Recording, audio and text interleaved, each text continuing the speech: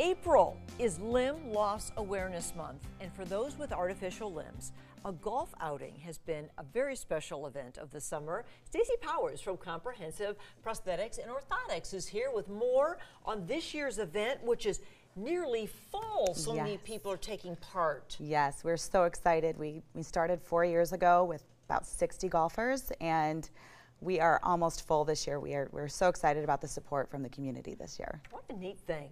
The folks who are missing limbs and have prosthetics normally get to take part in something like a golf outing? Is that you know, there are a few around the country. There are a few within Iowa and Illinois. We wanted to do something local for our local patients, and so we wanted to bring everybody together, from the surgeon to the patient to the therapist to our practitioner, and we thought this would be a great way to do it. Yeah, because it's the whole, you mentioned the support staff. Yes. And you guys supply these very needed help situations for these folks. What is that like for you?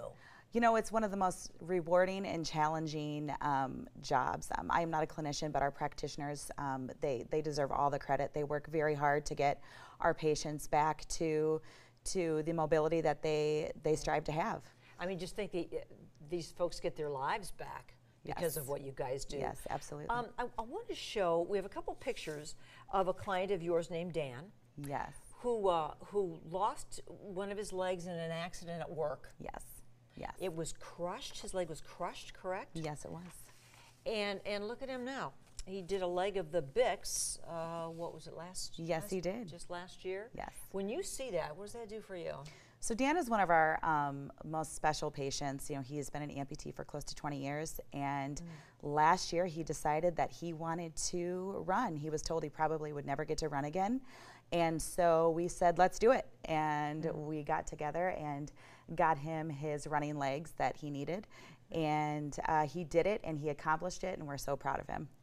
Do you have other examples like that of people who are taking part in the golf outing, Stacy? What other kinds of situations? Yes, yes. So we have patients that are either amputees due to vascular issues, due to traumatic injuries, some cancer patients, and so we get patients with all different sorts of backgrounds that come in.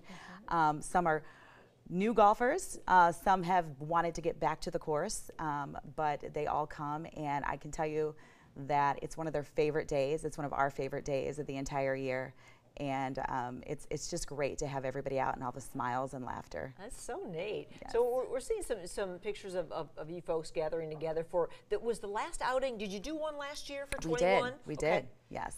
Well, so we had you on this early to talk about this event, which is coming up in July, because the spots are filling up already. Yes, they are. Yes, they are. A lot of these folks wouldn't be able to golf in any other situation, probably.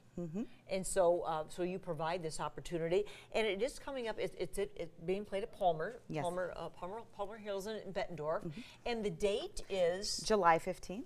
July 15th. So so we invite. So if there are some folks thinking, you know, the other people who would take part would be family and friends and other supporters of these folks? Yeah, so we invite all of our amputees. They'll either bring family members or friends, and they come out for a day of golf. We have quite a few surgeons and physicians that are partaking this year, therapists, and then anybody that just wants to support, really. This event has gained momentum over the years, and I have people that have stopped me out at a restaurant and said, I want to help you, I want to support. So that's cool. We're very excited for this year. The cost to enter? So the cost to enter is $75 per golfer. All of our amputees are free of charge, so we take care of them. Yes. Yeah, sure you do. Are you able to use some of that leftover money in some way?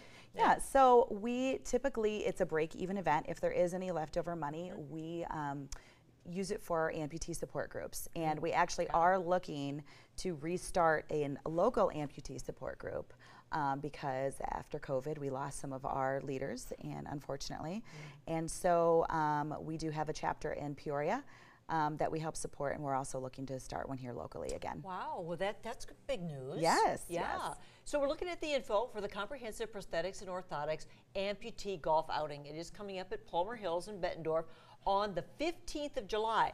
Now, so you're thinking, you know, here we are at the end of April, but this will be full. This will be full this year. It yes. absolutely will be. Yes. And what an opportunity and a special thing that you guys have provided. So that's so much. Thank you so much. Thank you for letting us share this great event. Thanks, Stacy. Good seeing you.